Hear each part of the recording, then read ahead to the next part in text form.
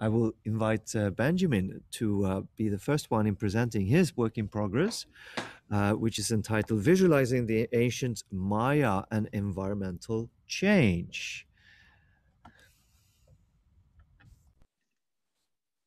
Good afternoon or good morning, everyone. This is a project I'm working on with Timothy Thomasson, who's also here, and we're grateful to be here. Let's get started.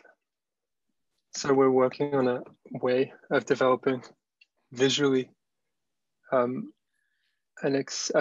expression of the responses of the ancient Maya people to environmental change in the past through digital art.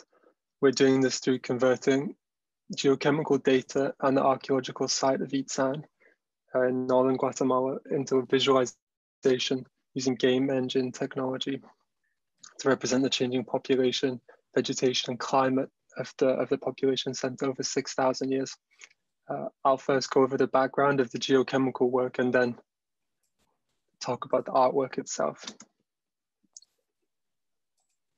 So the lowland Maya of Mesoamerica were a complex ancient society living in the tropical forests of Central America, and they were affected by multiple environmental and socio-political stresses throughout their history, culminating in a major demographic and socio-political decline, sometimes referred to as a collapse, during a period of intense drought.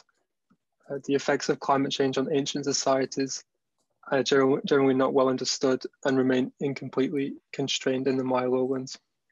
My PhD focused on reconstructing demographic and environmental change using geochemical proxies applied to a lake sediment core from Guatemala. Here you can see the location of Itzan, the blue dot on the right, an orange box on the left, where an ancient Maya population center sits atop an escarpment next to Laguna Itzan, a cenote or a small lake. And the assumption of my work is that everything produced around the lake, where the purple star is transported, deposited, and preserved in the lake sediments. And in this way, the lake acts as a kind of bin or trash can for things produced around it. And they can make really high resolution records of change. So we take a lake sediment core from this lake and we can extract various organic molecules known as lipid biomarkers from it. And then we have this record of change over time. And the first molecule I focused on was copper stanol, which is a stanol produced in the human gut. I quantified copper stanol over time as a proxy for human population change, with the idea that when there were more people living around the lake, more copper stanol was produced and transported to lake sediments. And we see changes in population at different scales. Secondly, polycyclic aromatic hydrocarbons, or PAHs, are used as a proxy for fire. The lowland Maya are thought to have used fire to clear forest land for space and agriculture. So a record of fire is informative in the way that the landscape was manipulated. Finally, isotopes of hydrogen and carbon tell us about how wet or dry it was in the past and how the ratio of forest to maize agriculture varied over time. For the bottom graph, more positive D13C values, it's delta 13C, suggest more maize agriculture. And overall, these data indicate that human population dynamics and patterns of land clearance for agriculture varied substantially, and that climatic change may have driven these patterns. And you might be thinking, okay, this is cool, this is neat, but the graphs can be a little bit difficult to interpret. How can we read a story of these different proxies? Do the graphs make you feel something? Do they make you feel anything? And Timothy and I are working on a way of visually expressing these data, and I'll tell you about this endeavor. So the aims of our project are to take these incredible insights from geochemistry and archaeology at the site of Itzan that tell us about the interaction between the Maya and their environment, how agriculture developed, how people changed their landscape and responded to climatic and environmental change, and turn them into a visualization. And the goal is to create an affectual experience that allows people to engage with patterns found in scientific data. So we start with archaeological maps that are provided by the archaeologist Kevin Johnston of the site, and we use these to develop the architectural elements and layout of the virtual site of Itzan.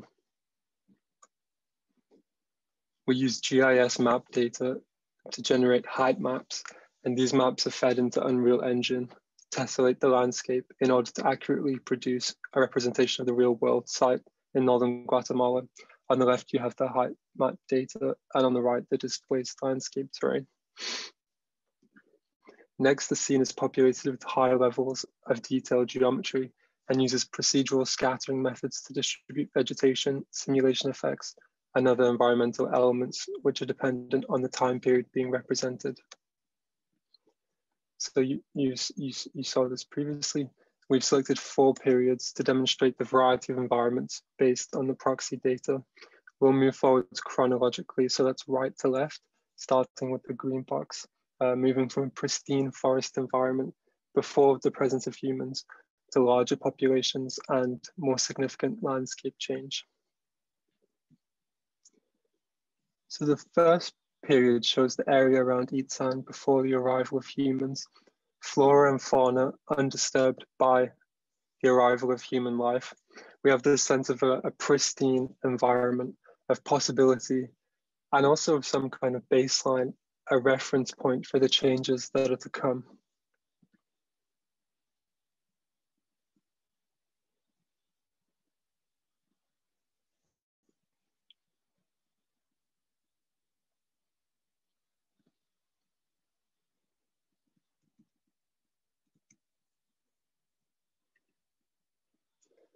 With the arrival of people to the area, a need for space, for habitation, for agriculture, fires thought to have been used to clear areas of forest land to satisfy this need. The contrast between the previous scene is stark.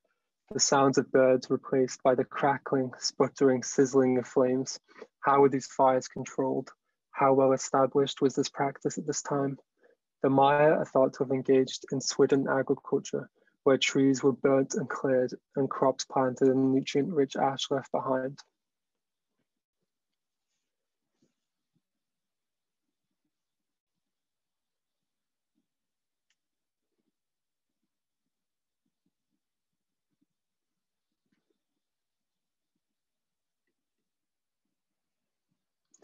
Of the plants cultivated by the Maya, maize has a special significance. The sight of maize growing neatly in the scene makes me think of the delicate balance struck between humans and the forest and the availability of water. The sounds of birds have returned. A different composition of plants and trees can be seen.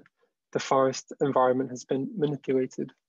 Food is being grown, presumably for a growing population.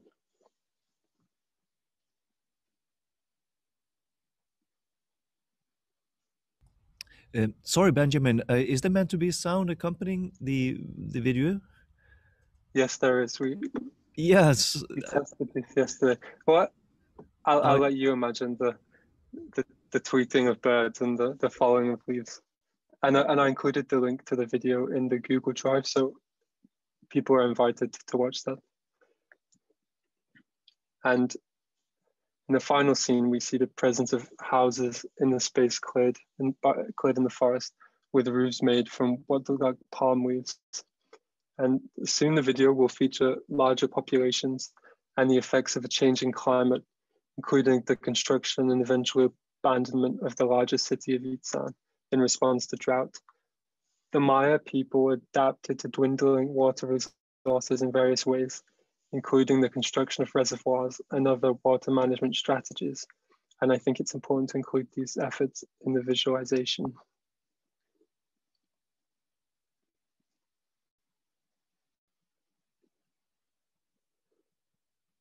We hope that you can relate to the story of the Maya in a way that you might not have done by seeing the graphs at the beginning alone. It's our intention to illustrate the long time scale through carefully crafted imagery and simulation to fill in gaps in the geochemical record and explore possibilities of narratives in the past, and to invite spectators to contemplate their relationship to the broader histories and possibilities of a past, present, and future Earth, including our own reckoning with anthropogenic climate change. Thank you for listening, and your questions, ideas, and feedback are very welcome.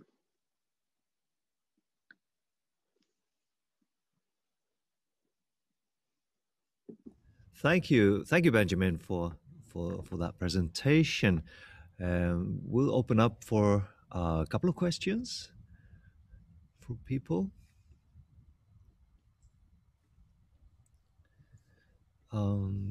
I see Etienne is raising his hand. Go ahead, please.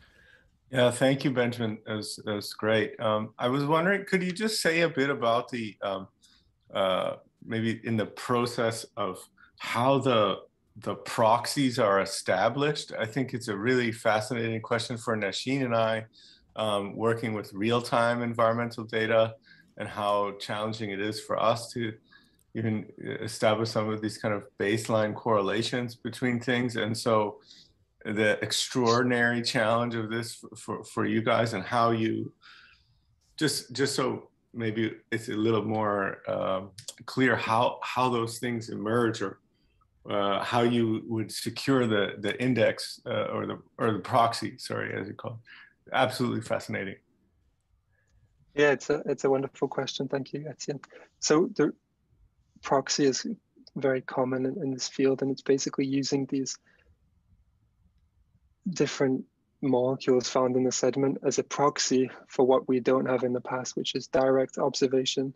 So one limitation of these kinds of records is that they're mostly qualitative. We just have sort of a relative indicator of change in the past. So sometimes there's more of one molecule and less of another, and we say this is because there were more people, or maybe there's more of a certain kind of pollen. And there are a few different modern studies that test the proxies in the modern day. So for example, I guess it was 3 summers ago now, I collected lots of sediments from the Yucatan and Belize and Guatemala along a transect to see how we can see these molecules in the modern day, to see if there are these patterns that we would expect in the past, because we're assuming that the same processes that exist today and allow us to interpret them also existed in the past. And I would love to share more information about this. It's fascinating, the different ice cores and sediment records and cave deposits that are used to reconstruct environmental change. And then you can look at larger scales like atmospheric circulation maybe, and these all feed into models. No, it's totally fascinating. I'll also share with you after a piece that our publishing house published about a drilling project in Sulawesi in Indonesia, in the Lake Tuwuti drilling, where they was the oldest record for Southeast Asia that has been extracted. But I'm just very interested in how you do this contemporary thing of the validation. So thank you again. I really would look forward to following the project. Yeah, I'd like to stay in touch. Thank you.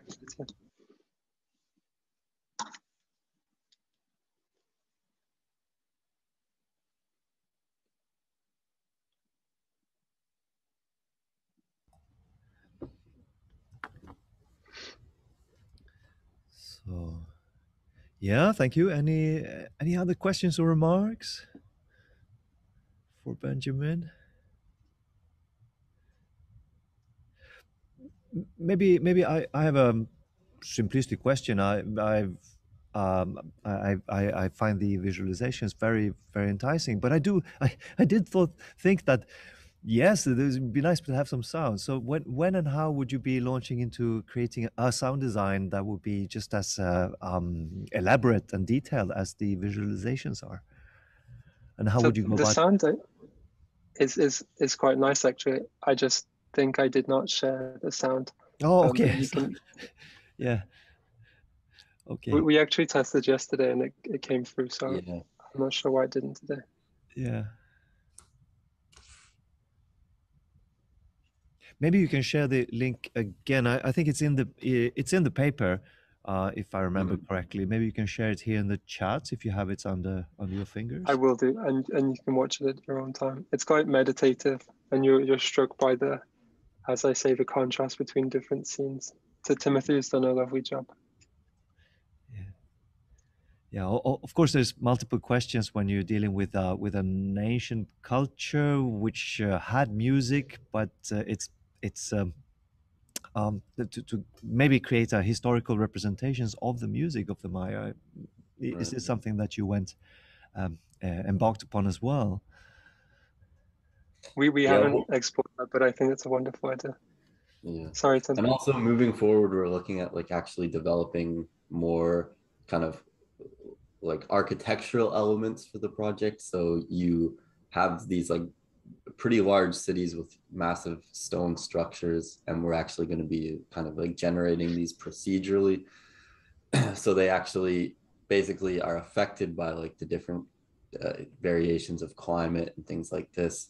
But obviously there has to be a ton of research that goes into that, and like basically representing these architectural forms in a kind of historically accurate way, something like that. Tim, you might explain a little bit. We talked about simulating the decay of these structures after people have left. There are ways of doing this using Unreal Engine. Yeah, so there are ways basically to generate virtual geometry procedurally. So basically creating a system in this game engine, Unreal Engine, it's called. And within that, you're able to like basically deform the geometry in different ways based on the data that you're inputting into it.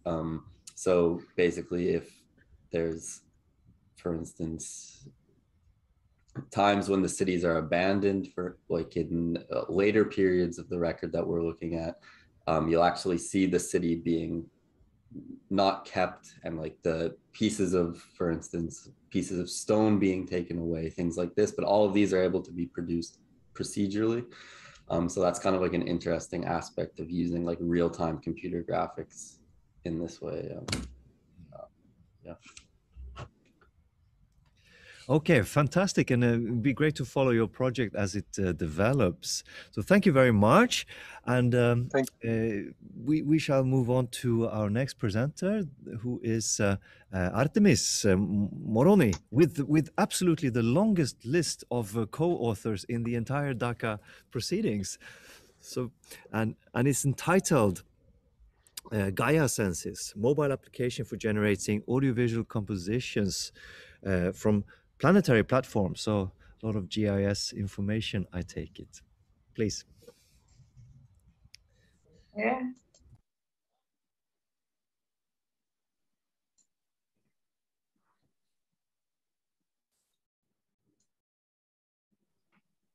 You see my screen?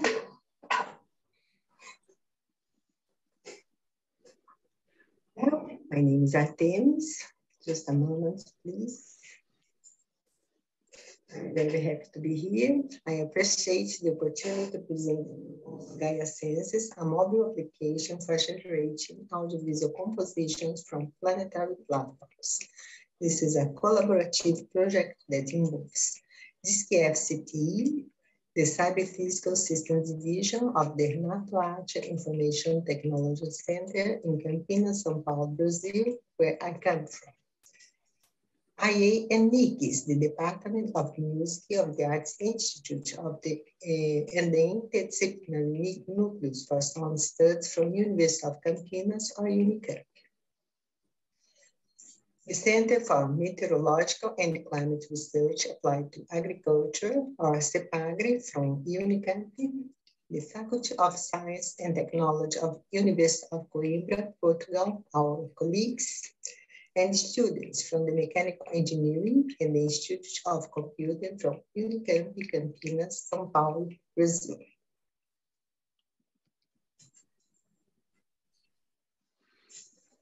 Finding creative ways to put climate change in the spotlight is essential to motivating participation that drives action.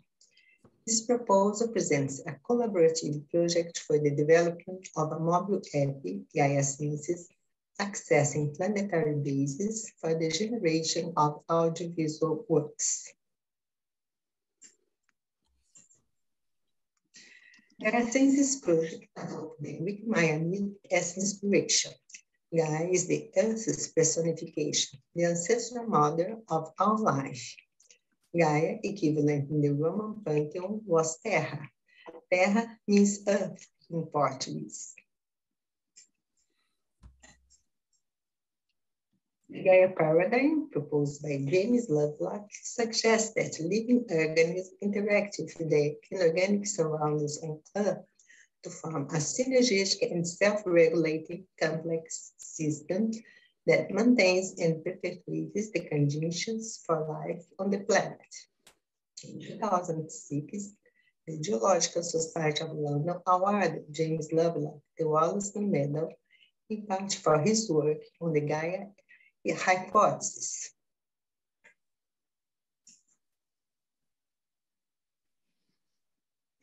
GaiaSenses proposed the development of a mobile app through which people will periodically receive audiovisual works created with data from their local region concerning the local conditions. The app will generate an audiovisual composition from the user's GPS location, accessing data from the weather satellite for environment analysis Gonc, made available by Synthesizer, Unicamp, and planetary platforms such as Google Earth Engine and Forest Watcher.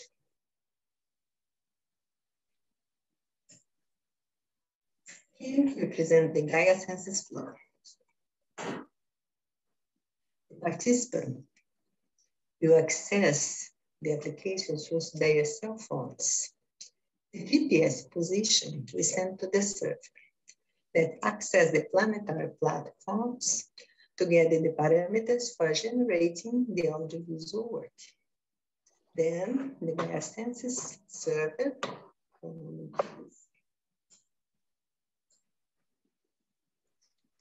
the GaiaSenses service sends the composition to the participant's cell phone, who can share it on social networks like Instagram, TikTok, or Twitter. In short, participants will periodically receive the Gaia Pulse, a sign that reminds them of the importance of caring for the planet. Afterwards, participants will be able to generate and retrieve all the Gaia Pulse through their access to the GaiaSenses network.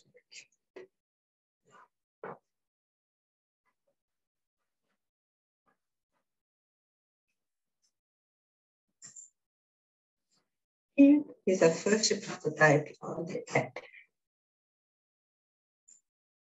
On the left, the GaiaSenses presentation screen. Then the login screen where the user can subscribe to the GaiaSenses network.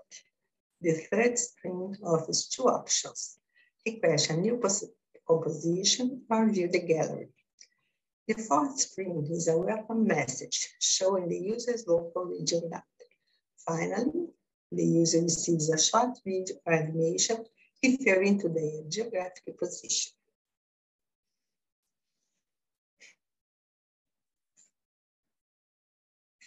GaiaSenses will access data from the Gonc satellite of Bainy Unicamp, the Center for Meteorological and Climate Research applied to Agriculture, to generate the audiovisual compositions.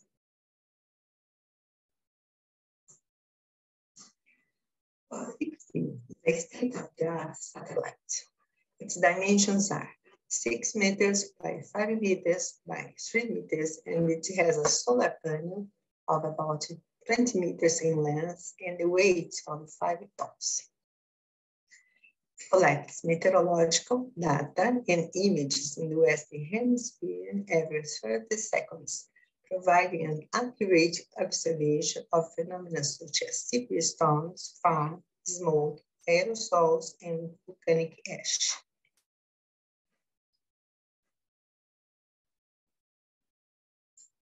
It has many instruments or sensors. We will work with the GLM and ABI instruments. The others are more related to data from the space environment itself, such as ultraviolet, X-rays, and electromagnetism. GLM, the geostationary light mapper, provides remapping data. A curiosity about Brazil is that it is the country with the highest incidence of lightning in the world.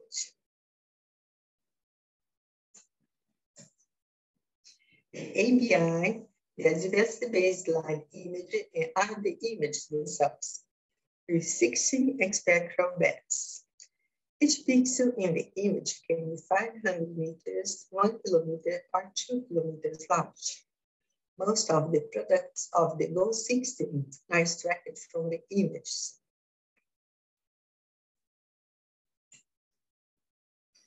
The Gonc system has several products available. Initially, we will work with clouds, winds, rain estimates, fires, and NVDI, which is a compost index related to vegetation.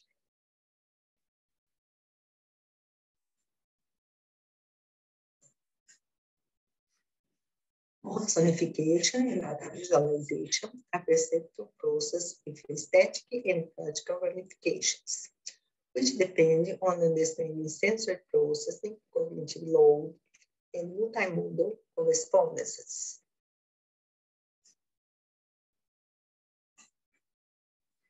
In the realm of sound, sonification from data has been telling the story of what climate change means for some time, turning data into sound and music. In 2015, Pereira presented the Climate Symphony. In 2018, Chris Schaffer from Stanford presented the composition 1,200 Years of Earth's Climate based on data compiled at Berkeley, and there are many other references. In the visual domain, also, Emerson used the theme of weather as a basis for exploring ideas about experience, mediation, and representation in the weather project model in 2003. Another term that appears linked to climate change is equart, as in this 2013 reference by Guy, Henshaw, and Hive.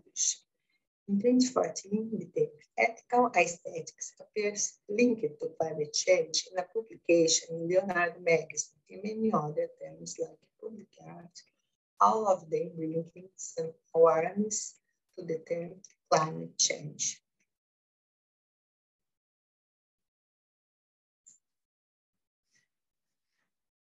There are already climate change awareness initiatives through generative art, as in the Select Labs reference from 2020. In generative art, the design provides basic rules and then define their process, random or semi-random, organize the elements. Results continue to happen within the state of the roles, but they can also be subject to subtle and even surprising changes. Furthermore, generative algorithms have been used for some time to represent plants, as in Minimaia's famous work from 1996.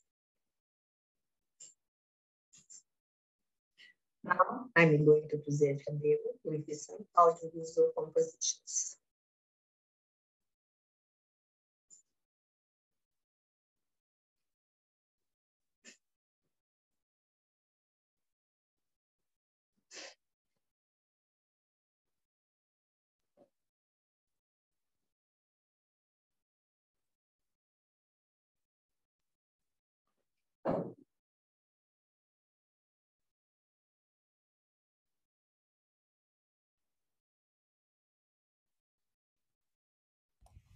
Artemis, just double checking. Yes. Is there meant to be sound with the media?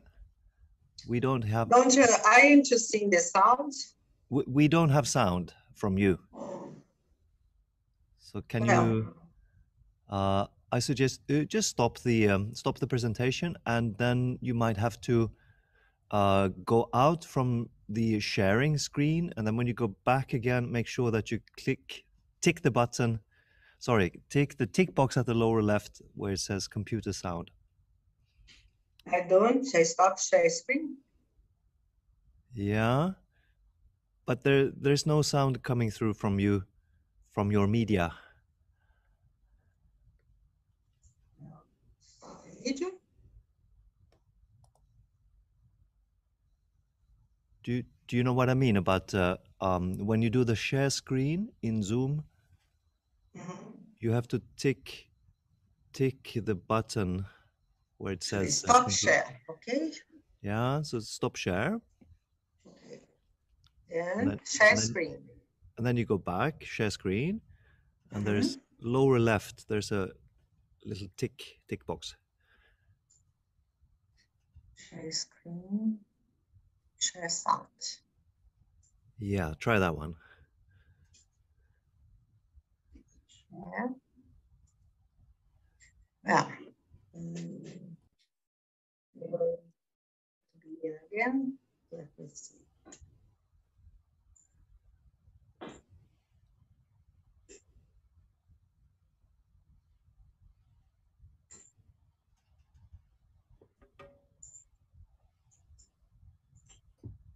I'm not going back. Let me see here. Yes. Okay, and try. Yes.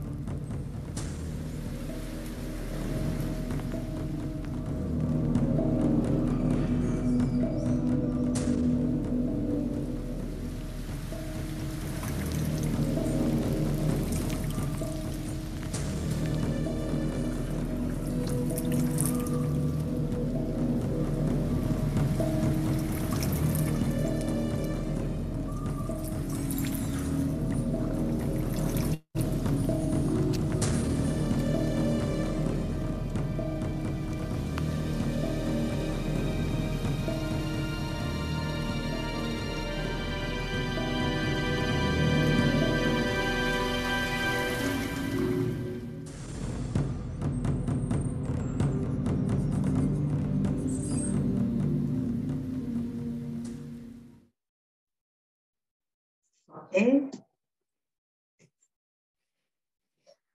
Well, I'm very happy to propose this project. I realize that GaiaSenses has a strong potential in technological and social impact to join efforts and generate synergies in different contexts. I think it will be quite complex from a technological point of view, but it will open up a lot of possibilities for us. We recently submitted GaiaSenses to field agents in Brazil. GaiaSenses has been described as a transdisciplinary project in which artistic, scientific, and technological development appear intertwined. Still, the project is original in its artistic conception and it is in resonance with the contemporary practices in the field of art science. It brings an important social interaction component when addressing the ecological aspects. We also expect that this ecological act will afford tangible and intangible experience for the participants, eventually triggering new collective actions and awareness about the planet. As a conclusion, we are in the age of big data, but each of us is unique. Also, like the butterfly effect in a great word orchestra, each person plays a role. We hope that GaiaSenses encourages artistic creation and enhances actions to protect biodiversity against deforestation, triggering new collective actions and awareness about the planet. Because we are in a continuous process of recreation, always predicting and reinventing the future based on past and present experience that should lead to a sustainable and symbiotic interaction with the world around us. That's it. Thank you. Thank you, Artemis. Great. That's a very inspiring and really a large project.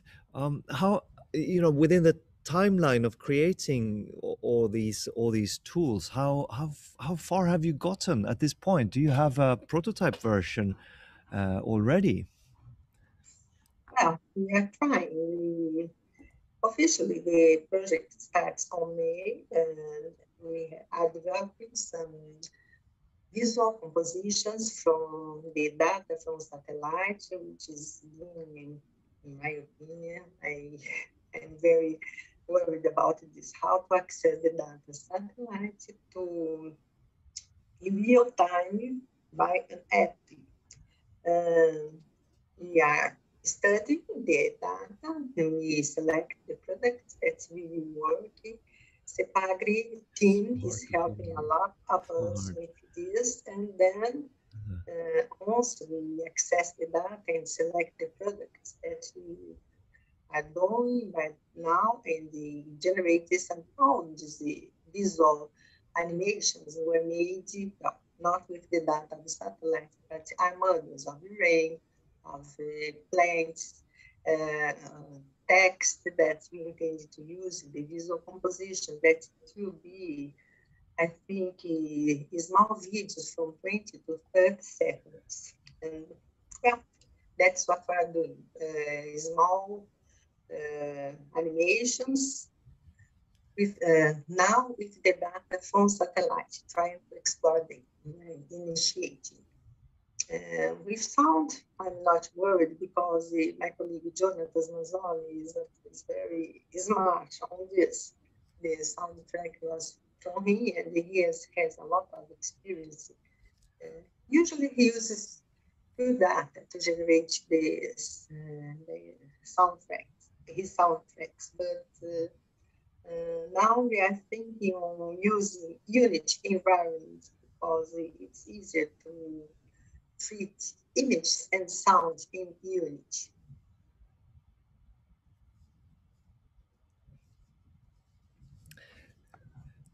Thank you. And we have time for one more question from somebody else.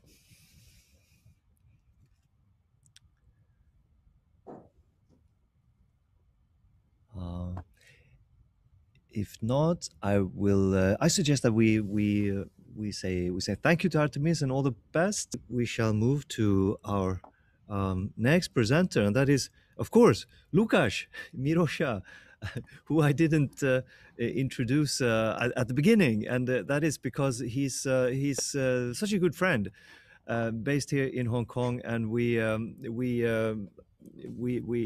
go hiking and barbecuing and such. But he's not here for that. He's here to present his own artwork, which is called the Torchbearer's Cave. So please, Lukasz, take it away. Thank you. Hello, everyone. So I actually sent over the video file to you because my internet connection is not that reliable. So if you can play it from your side, and then we can talk afterwards. Sorry, Lukasz, again, I really have a blind spot here. So this is an email, and yes, this is you even replied to that email. I probably I'm quite did, sure. You know. I'm quite sure it's there. Yes, but here it is. Very quickly, I will download it. Yeah, just give us a little minute. Maybe you want to, as I do this in a quasi real time. So just maybe a short disclaimer. It's really a work in progress, a small in comparison to your grand projects that you presented before. It's a tiny one. It's a small scale thing. I just started working on that basically 2 months ago. So it's really 1.0 version. And of course, it's a shame you can't visit us here and see it in the gallery setup. But still, I guess that I'm not guessing. I'm sure that the organizers did a great job, and the online gallery setup is equally good. Yeah. Yes, and on that note, as I'm downloading here, so the after our session here, there will be this a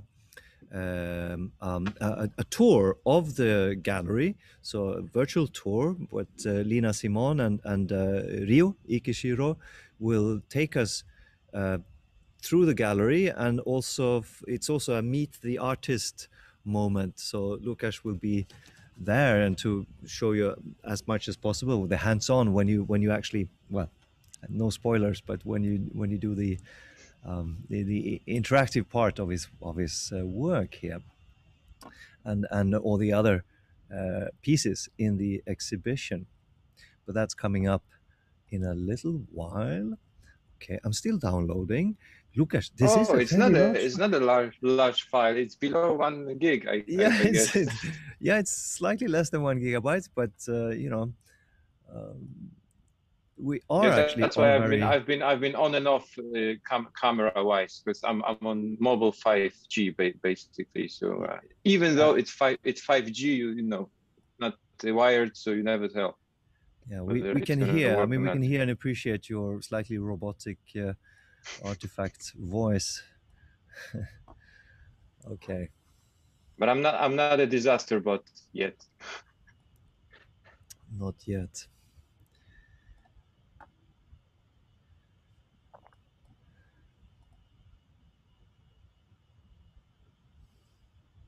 Okay, here we have it.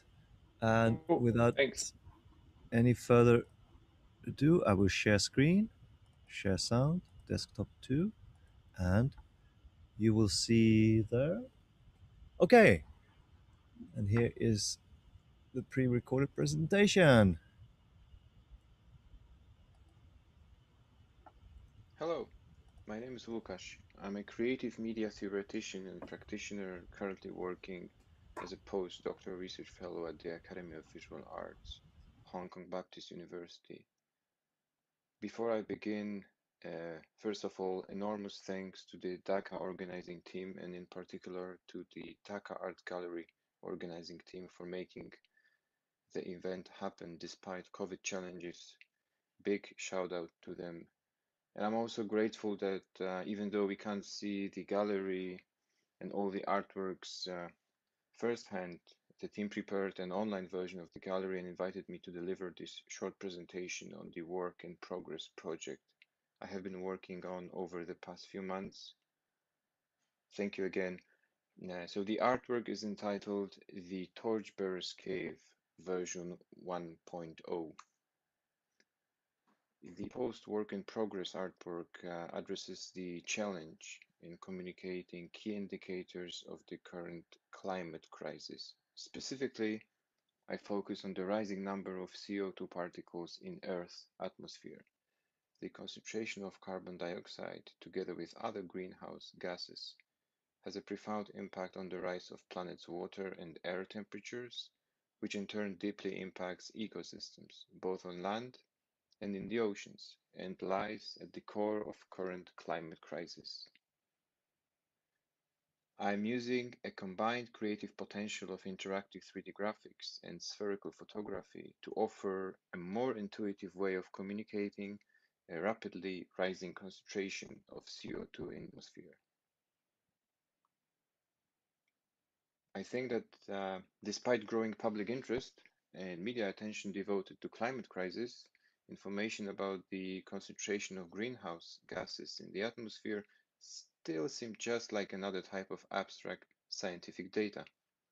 And the proposed artwork challenges it by offering a more comprehensible way of presenting seemingly intangible, decades-long scientific data on rapid rising level of carbon dioxide. And I'm using data from basically spanned over 250 years, as you can see. Let me just play this is the screen grab of the interactive artwork, and let me just play it for maybe a minute so you can get a general understanding of how the artwork is functioning, and then I'll proceed to the overview.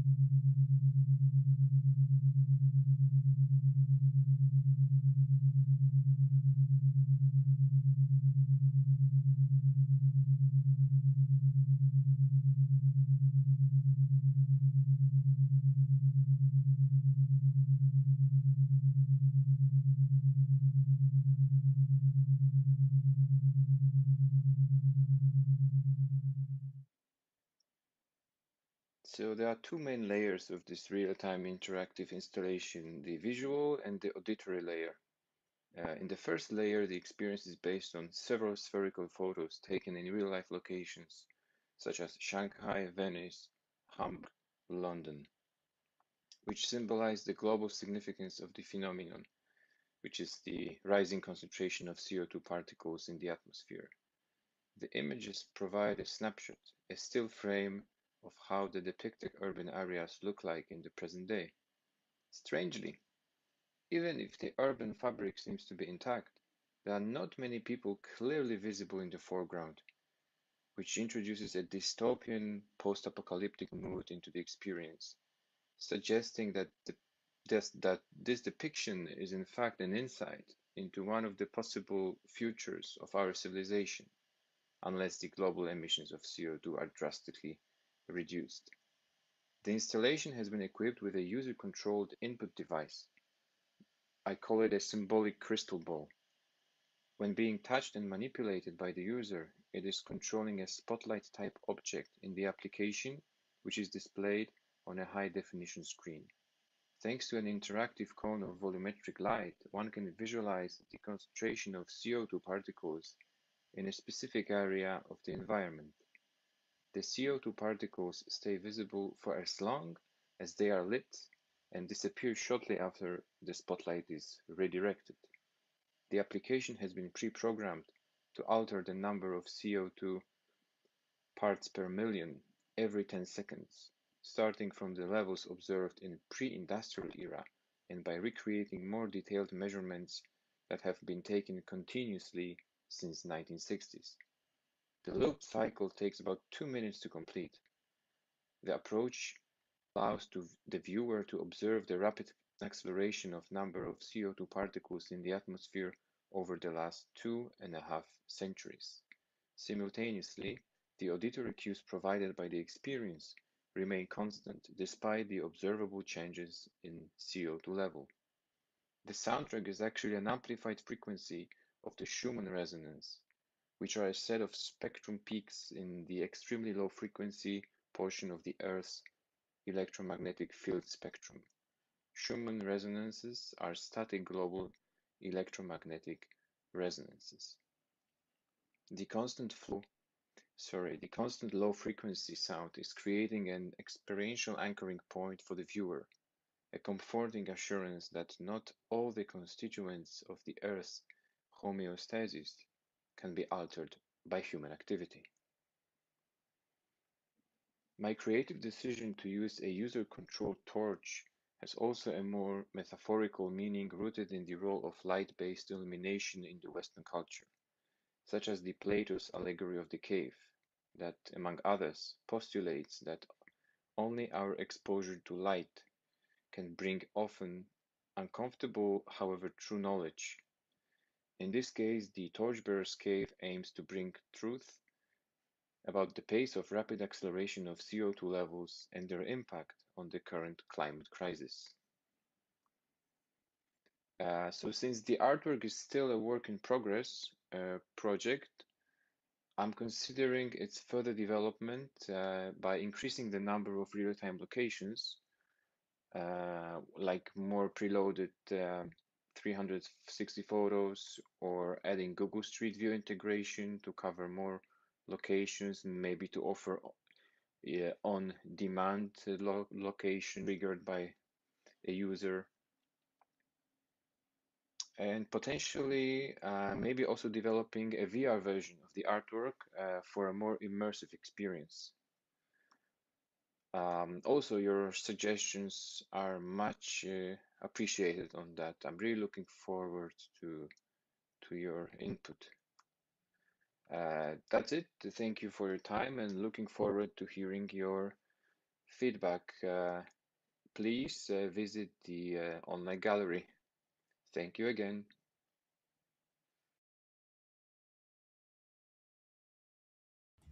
Thank you, Lukasz. Very nice presentation there.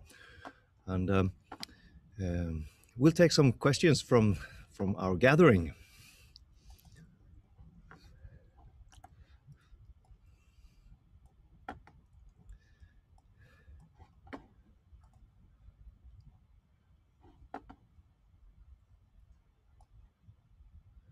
And if we, yes, there's a question from Yes. Morgan. Hello. Please.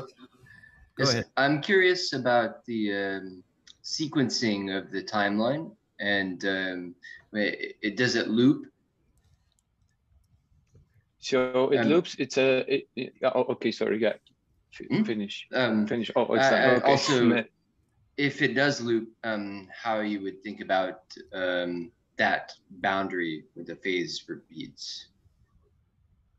So it's indeed it's a looped experience. It takes about 2 minutes to complete, and so the assumption is that the audience won't stay too long at the in front of the artwork. There is a subtle boundary. I just make the number of particles. I just make them gradually.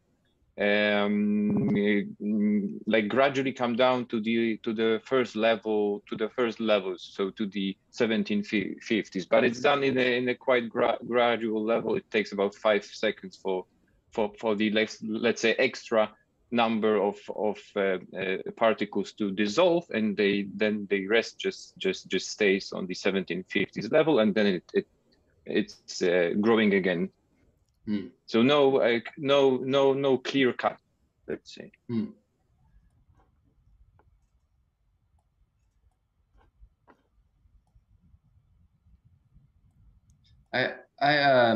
To follow up, I almost wonder if it might be a nice opportunity for some sort of prompt to the user, or some sort of a start button or something like this, or ending or something like this, or to be continued. Yeah, interesting. Like you could even gamify it a bit, and just you could say that you have like two out of 3 lives left, unless you limit your CO2 emissions. Yeah, it's an interesting right. take. Thanks. Or 1/5 of an Earth. Yeah.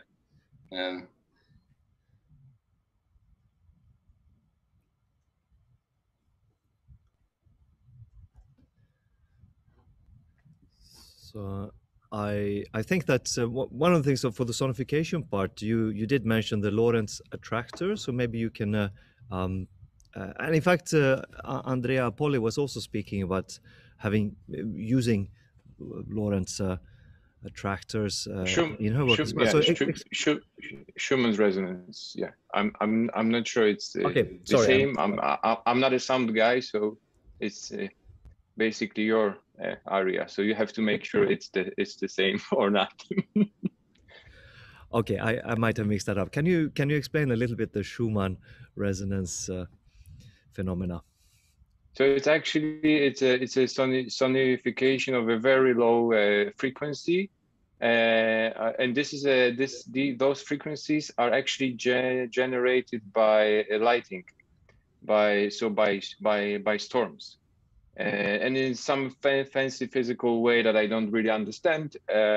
You can register them as those super low frequency sounds that are always constant. They stay the same. It's like it's often in the popular culture. It's often described as pulse of the earth or something like this, because it's really constant. So no matter how many of those storms are currently happening on the planet, it just stays the same. I just really needed something on the auditory level, like I said, like more of an anchoring point for the audience to contrast the evolution of the visual level. So this is how I ended up using those sounds. So those Schumann resonances, they stay constant over long time spans. I mean, you're dealing with 200 years. Yeah. It's not like a month and then you have to renew a subscription. No, it stays for long.